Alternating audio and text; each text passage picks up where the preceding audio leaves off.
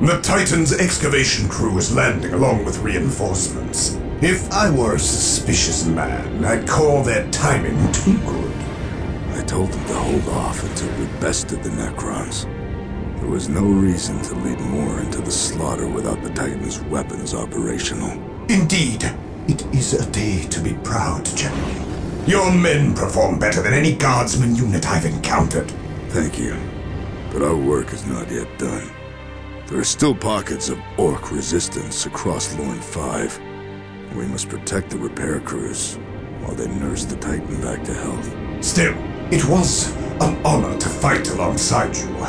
Barring my space marines, I could not have asked for better. To each of us falls a task, and all the Emperor requires of us guardsmen is that we stand the line, and we die fighting. It is what we do best. We die standing.